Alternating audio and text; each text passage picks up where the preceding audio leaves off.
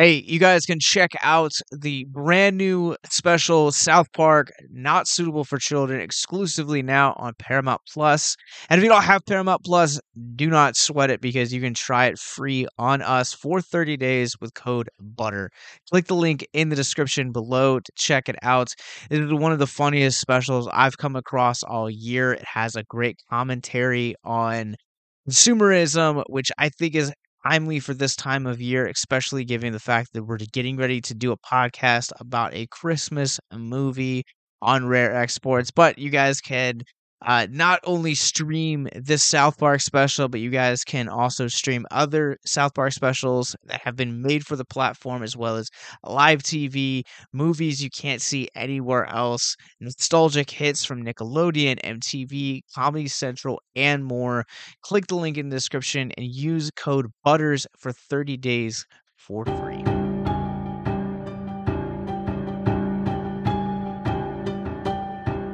Hey, you are listening to Abyss Gazing, a horror podcast where we celebrate all things spooky and mental health. I'm your co-host, Mark. And I'm your co-host, Josh, and this is part one to our annual crossover with our friends over at Collateral Cinema Podcast. We're going to be covering Rare Exports. We're joined by Mr. Ashley Chancellor.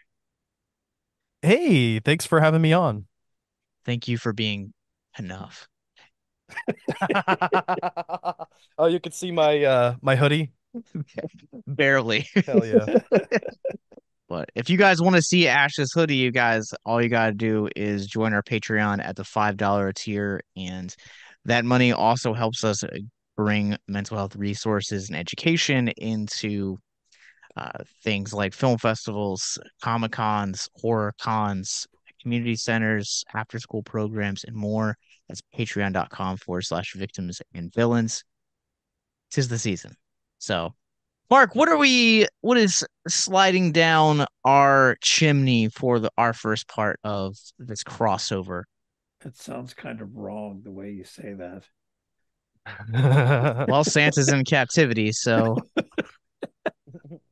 So we checked out Rare Exports, which is kind of awesome. was this a first time watch for any of you guys? Yes. Yeah. I Okay. just watched this movie early today. I Yeah, same here. I thought this movie was much older than what it was. Similar to our last episode with Adam Chaplin, we thought that one was like New. late 90s. Yeah. Oh, Wow. I I thought it thought was older the or way we did they, think it was newer. Yeah, you're right. yeah, This is because of the way backwards. they advertised it, we thought it was newer, but it ended up being older, but it was still a bloody good time. But you guys can currently stream this on Screenbox among other platforms. But Ash, being our guest for this one, what did you think of this movie? Oh man, this movie was actually a lot of fun. It was a neat little take on the origins of Santa, kind of getting into some of the more darker Christmas stories that aren't told a lot anymore. The whole But Krampus yeah, knockdown. I mean I loved the whole concept. I liked it was just very visceral. Okay, Mark, what did you think about this movie? So it's pretty awesome. It's good. It's fun. Um, I like the concept. Wish there had been more blood and gore. That's my only real complaint. Yeah. So I will say this that I think this movie could have been longer and missed out some of the pacing issues I had with the first probably 20 or 20 30 minutes of this movie. But Well, it's like an hour and 20-minute movie. yeah, which I wish that they kind of would have done a little bit more with kind of like the digging crew. I felt like they were like a nice opening, and then like it felt like they didn't really get to see anything until like the end of or like the middle of the movie. It just kind of seemed like they came in a little bit too late. I thought this movie was just okay.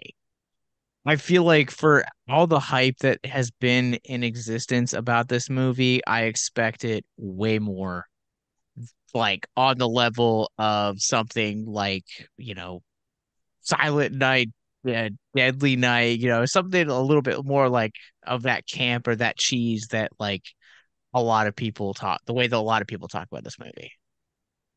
Sure. I mean, it is pretty short, and it doesn't go as far as you might expect something like this to, but I did think that it reached a level of disturbing that was pretty interesting.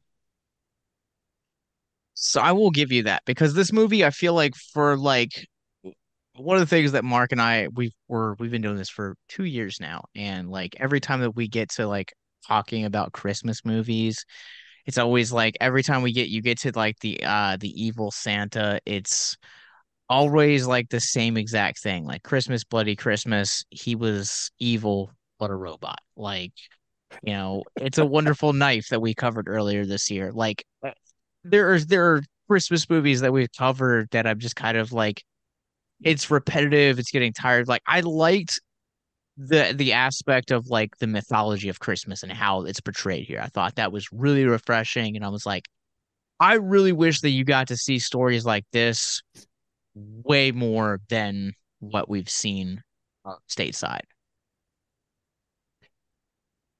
Yeah, it's it's different. I mean, I kind of like The Village.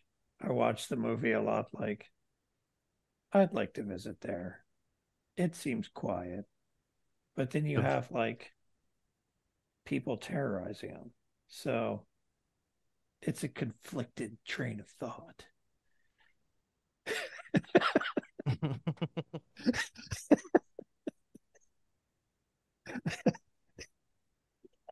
You okay, Josh?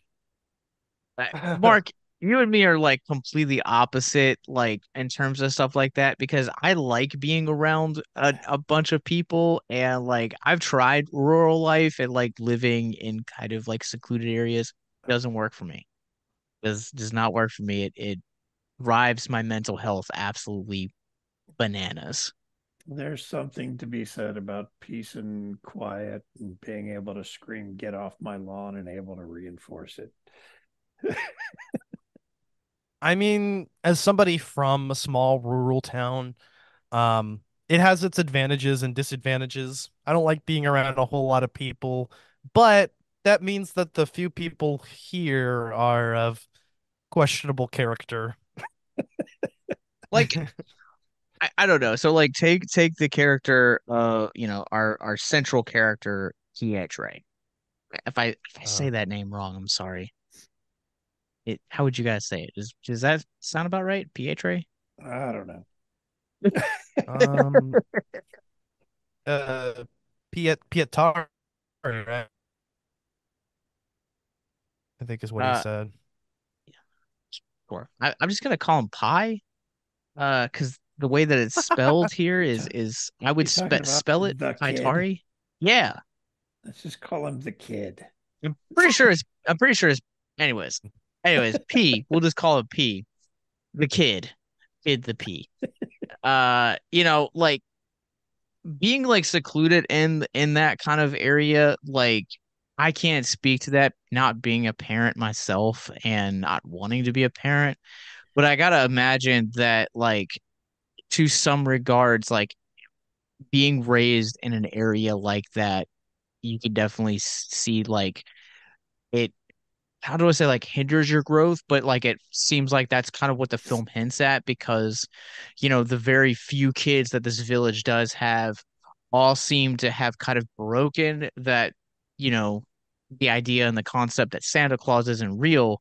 But then you have Pietri, or however you say his name, like uh it's still believing and like still holding on to hope, like the fact that like he has like a bunker dedicated to like watching, and like there are Oh, those moments where like he sees the footsteps in the snow and he's like it was Santa Claus.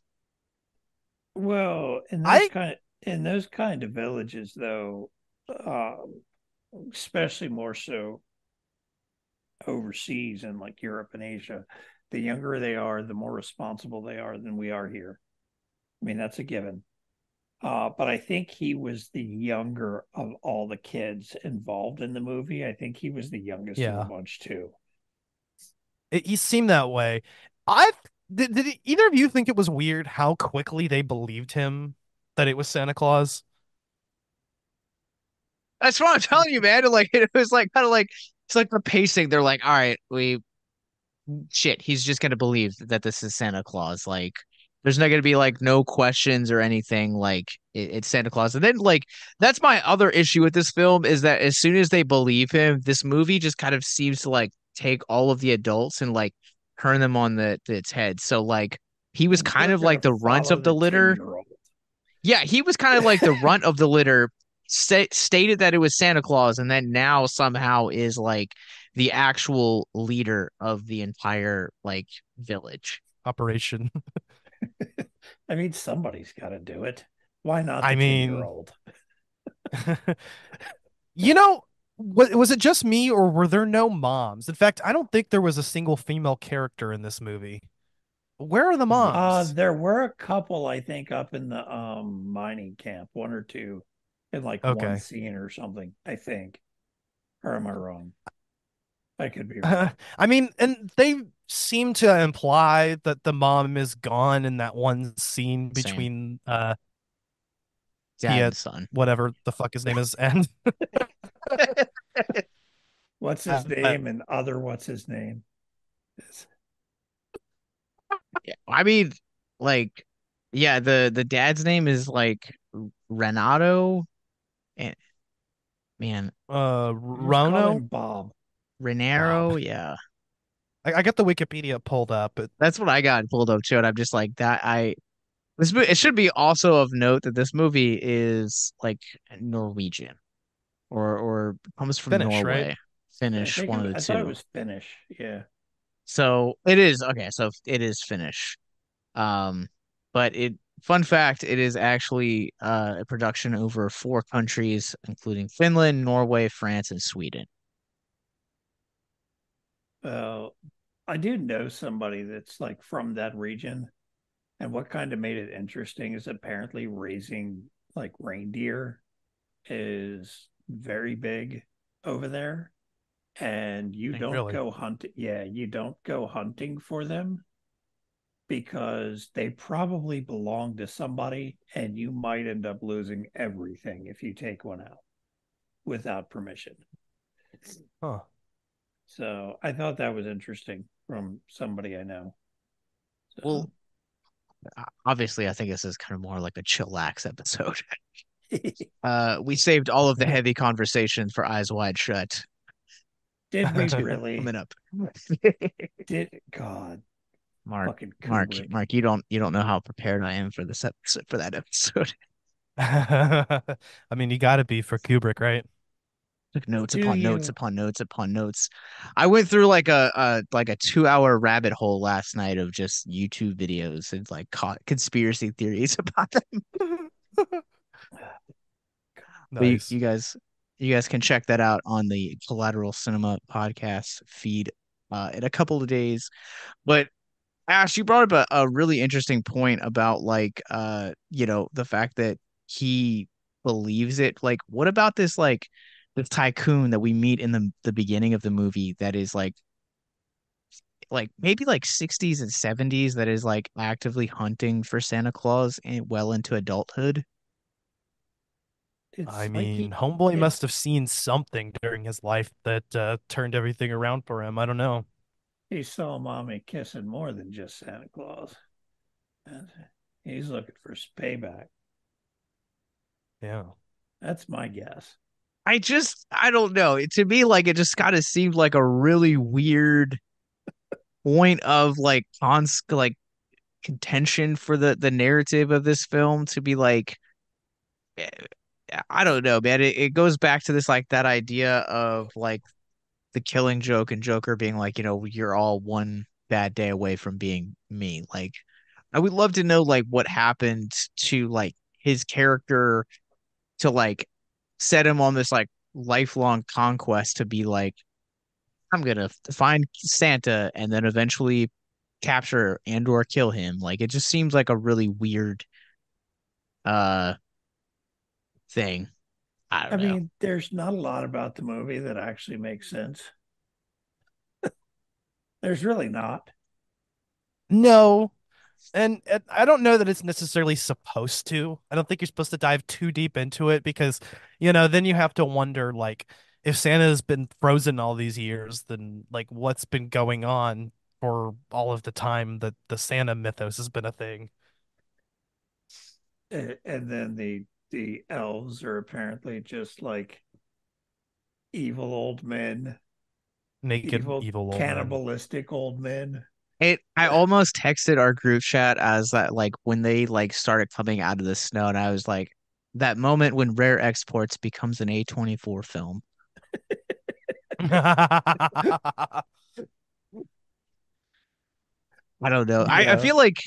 I feel like this movie, Mark, kind of feels a lot like Legend to me. The more that I talk about it, the more that I end up hating this movie just a little bit more. Be glad you're in Richmond and I can't smack you for hating So Legend. sorry. I'm so sorry. I'm so sorry. You know what? You'll be the black sheep on the Eyes Wide Shut episode. I'll be the black sheep on this episode. That's fine. There you go. I feel like I'm going to piss off a lot of people on that episode. Well, that's what podcasts are for. They're for, having putting out your unfiltered opinions to the world. All the hot takes and everything. Yeah, hot takes. I was not a fan of this movie. It was okay. I liked it. I don't know if it's something that I would add to like my Christmas repertoire every year or anything, but I thought it was interesting. It definitely like provoked some thought. And apparently, this was originally a short film, although it's a pretty short film still. Yeah, so this is actually a there's two short films that this movie like is from. The first one is 2003 Rare Exports Inc. and then 2005 it's Rare Exports the official safety instructions both of which according to Wikipedia both of which involve a company that traps wild Santa Clauses and trains and exports them to locations around the world, which So, are we going with the fact that this movie endorses human trafficking? that I mean, yeah, that's a good point. the end of it is like, the good guys won and they managed to capture all the naked old men and, yeah, Start literally traffic shipping them them. And around the world. yeah, and that's the good outcome, right? That's like everybody's happy. The children are smiling about it. I did think that was a little odd. I don't know if that was on purpose. I mean, at this point, like, I mean, Pietri like has to like have some sense of like trauma because there's like what two or three times where like he quite literally walks in on his dad like dismembering either a bear or an animal or a man. Like they're actually like trying to like Well, the see man why part I he's could see be traumatizing, but I feel like in that kind of village and upbringing, the dismemberment and butchering of a animal would be somewhat normal. Oh Because well, I'm Bo pretty wouldn't think so. sure I'm pretty sure they're not going to the local grocery store to get meat. well, yeah, obviously live quite a while. But then Um, again, no one's disturbed by the fact of them like shipping old people around the world. So I mean, the father tells the son, Peter, I'm just gonna call him Peter, that's a to great compromise. that's probably the Americanized version of his name, right? He tells him to close his eyes when he's butchering the animal at the beginning. So, but it's totally okay to ship human people. Yeah, this movie gives the wrong message because I mean, like, look, we were all children, and like, tell parents tell us not to do something. You're like, oh, well, if I not to do it, there's got to be a reason. So like, you're just kind of like peeking through your eyes, one eye open, and you're just like, well, what am I missing? Kind of you have that fear of FOMO like really early on. Yeah. Yeah, it honestly it makes you like kind of want to do it more. And I mean you see that. There's multiple moments throughout the film where the dad tells Peter to not do this, stay here, stay there, and he doesn't listen a single time. I guess that worked out for everybody, but The the day I eventually ended up to like, human trafficking and like I guess village peace for the village. It's just this movie's very, very bizarre. Let me just say that Abyss Gazing does not condone or support human trafficking in any way, shape, or form. So yeah. they're just victims and villains because I mean it's a serious thing and like I don't know movies like this like kind of make really light of it and it's just kind of messed Yeah. up honestly. I Yeah, and mean, this came out in 2010. I had heard a lot about this movie and how much people loved it. And I'm not saying it's a bad movie. It was a brainless fun movie, but I was Yeah. really surprised that what they when they talk about human trafficking these days that this doesn't get mentioned at the end. Like, how could you put out a movie where they're like cashing in off shipping old men around the world for Christmas? Yeah. What'd you get for Christmas, son? I got an old man with a beard. It's yeah. It's At least they're closed I mean, when it's when up they ship them there. out. It's not as bad as like The Toy with Richard Pryor in the 80s, but still it's pretty bad. what I think is Yeah. interesting is like in terms of like traumatic like movies, this movie came out the same year as one of the most controversial films with a Siberian film. And A that movie is Serbian Oh a yeah. film. Serbian film, yeah, that one.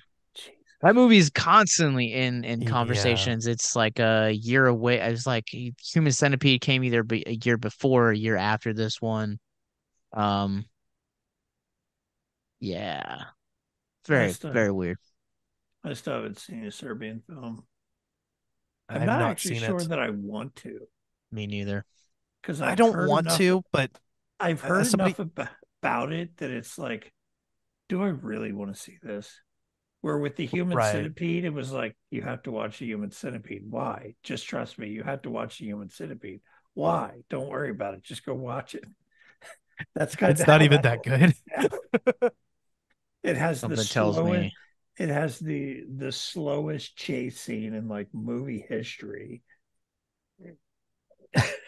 I mean, a that's Serbian what film you is remember from that one. And feed her. it Feed her.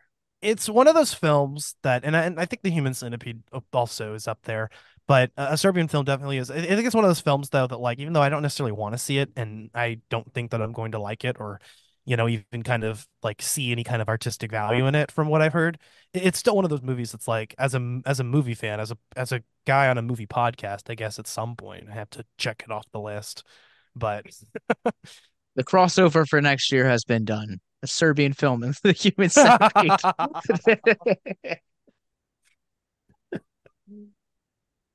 No. I've got some trivia for you guys here. So father and son in this movie, Pietro and Rano, however you say his name, are actually real life father and son. So they're real life offspring. Huh. And I thought that the relationship between them was one of the better done parts of this movie because you could tell that there's some issues, but you know, he genuinely cares about his kid and he wants to protect his kid. And you know what I mean? Even though he's a little, like, oh, let me just push you to the side.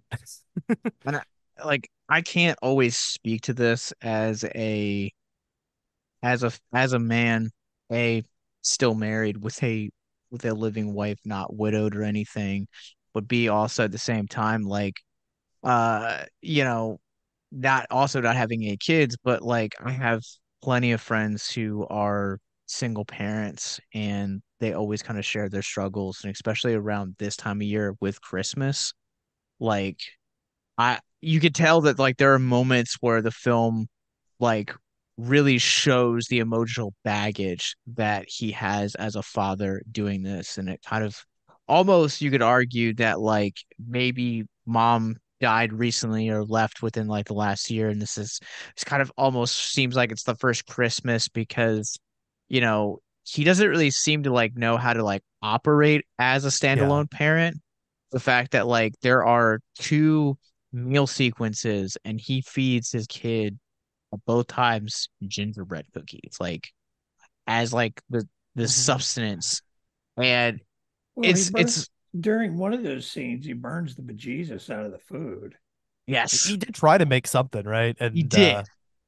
Yeah, so it wasn't for lack of trying, it Yeah, was but for lack of ability. it like hammers home the fact that he's maybe recently a single parent.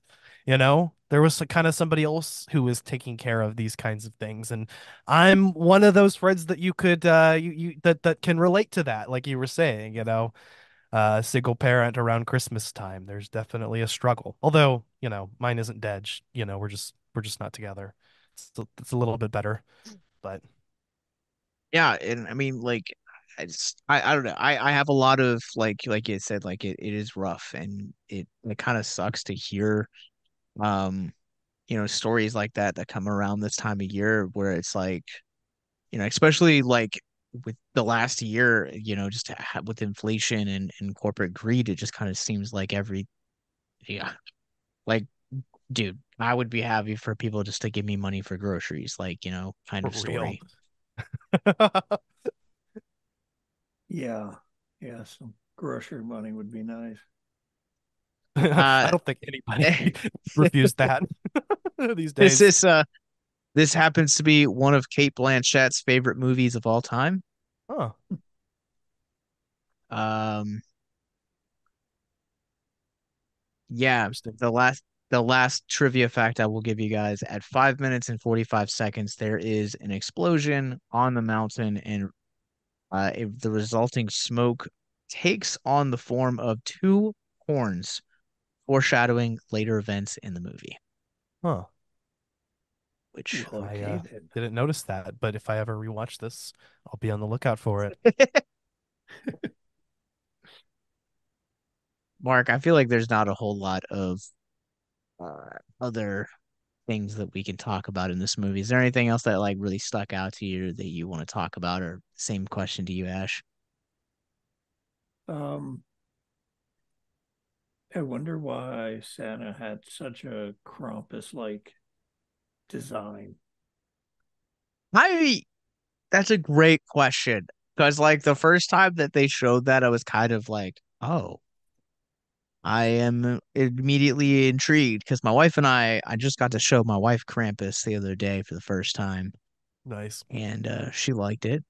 Go check out our episode on Krampus. But yeah, I was kind of curious about that too because I was like, this seems weird, and maybe it's a Finnish thing, maybe in Finland the concept of Santa is different than what it is here in America. I was kind of confused about that as well because when they were getting into some of the darker Santa stories, I was like, isn't that Krampus? Are they just like conflating the two figures? I don't know. Maybe. Who knows? Who knows? So according But to Google, um, one way to tell if you are dealing with the official Santa Claus of Finland is to look at his hat. Unlike the showy headpiece of his colleagues, his hat has a long, Conical. conical part decorated with a large red tuft at the end. Um, but yeah, I don't know. I It was a weird decision to do that. yeah. Well, okay then. I have no more questions.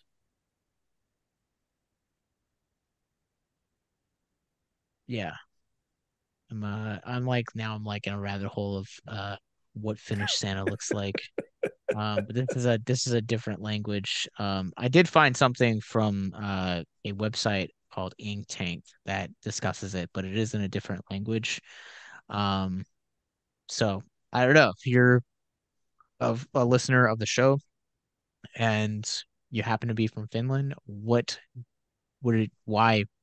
does Santa look this way in this movie? But I think it's gonna do it for us on our portion of this year's Christmas crossover.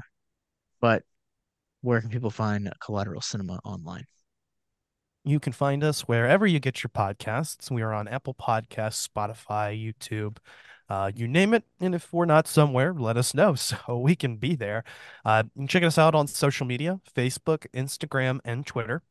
As mentioned previously, we are going to be doing our side of the Collateral crossover event with I just Eyes Wide blanked Shut. out. Eyes Wide Shut. Yes, yes. I don't know what happened there. I had a little brain fart. Marijuana affects the memory. Yes. That would be an explanation. Eyes Wide Shut, and also check out our episodes this month for Bad Movie December on Neil Breen's Twisted Pair and The Wicker Man, the one with Nicolas Cage. So that's going to be a lot of fun. I'm sure, Josh, you're gonna be checking out the Wicker Man Wicker one. Man, of course. Yeah, so you guys can find us wherever you guys get your podcast from. Just look up Abyss Gazing, and you guys can follow our parent company, Victims and Villains. We are on Facebook, Instagram, Twitter, YouTube, and wherever you guys get your podcast from, as well as Patreon. Mark, where can people find you online? Not really doing much at the moment. So He's modest. Go follow his painting stuff. He's awesome.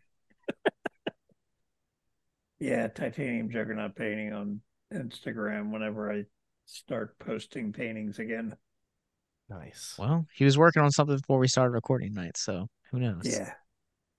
But yeah, so you guys can follow me. I am on Letterboxd at Captain Nostalgia, and you guys can follow me on my other podcast. As Ash said, I'm a huge Nicolas Cage fan, so of course I'm the co-host of our Nick Cage podcast. That's High Praise. We'll be back in the new year. This is the last episode for us this year, 2023. So thank you guys for listening from the start of this year, covering Megan all the way to now.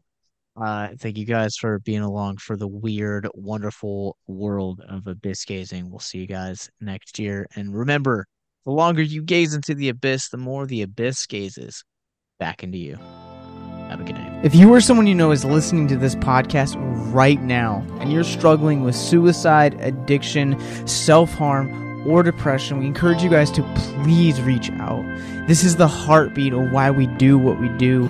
Suicide is currently the 10th leading cause of death in the United States, and as of this recording, there are 132 suicides that take place each and every day on American soil. And when you scale back internationally, there are 800,000 successful suicides. That is one death roughly every 40 seconds. So if you or someone you know is struggling, you guys can go to victimsandvillains.net/hope. That resource is going to be right in the description wherever you guys are currently listening or streaming this.